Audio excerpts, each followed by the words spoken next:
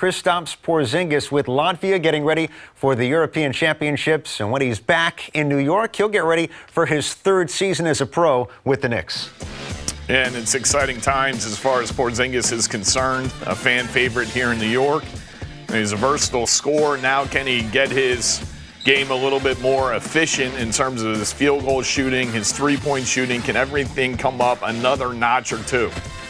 Jeff Hornacek explaining why KP is ready to be the #1 option. The first year, you're kind of getting your feet wet and you get thrown out there, and second year, now you feel more comfortable, so you take those steps forward. And then the third year, you're really confident. You've been in the league for a couple of years. You know guys' tendencies more. You know how guys guard you more, and you just the game starts to slow down for you. And when the game starts to slow down for you, then that's when you take those strides. Would you like to establish a good, better maybe relationship with Kristaps as players, star player, coach? Well, we try to get good relationships with all our guys, not just the star guys. So, that's something we're always talking to these guys every day. We see them every day. We travel with them. I think as a group, we're trying to look to do more things as a team, kind of family type stuff. So, we'll try to grow in that way. Are you coming to an understanding on why that exit meeting never happened? KP, that's what he felt at the moment, and they go, I'm good, let's go. So that's guys make decisions to do whatever, and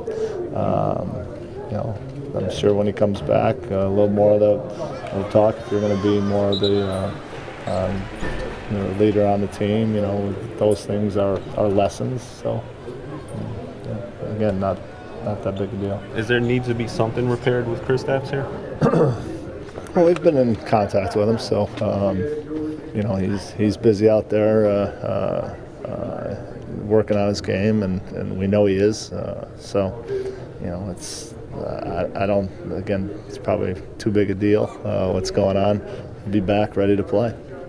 Jeff Hornacek, Kristaps Porzingis about to enter their second year together. Brendan, he's 21 years old. What are your realistic expectations for Porzingis as he looks to expand his leadership role? Well, basketball-wise, it's about can he develop the post game? Can he shoot a little bit better? A lot of that might be because he has a better point guard to play with and, better opportunities for that.